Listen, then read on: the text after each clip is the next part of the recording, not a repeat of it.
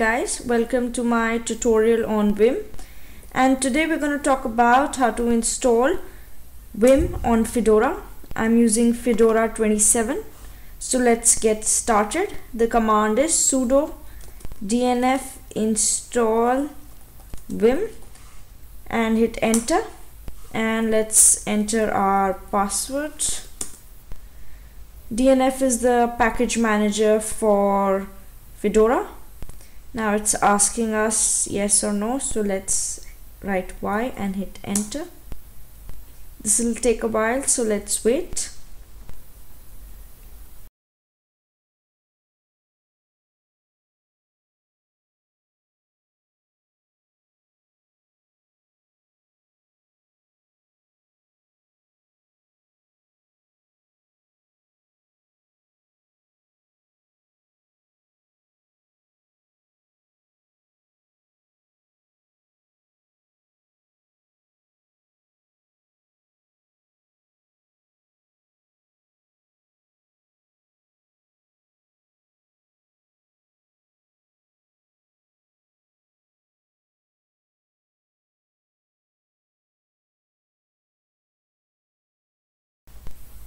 So our installation is complete. Let's try running Vim.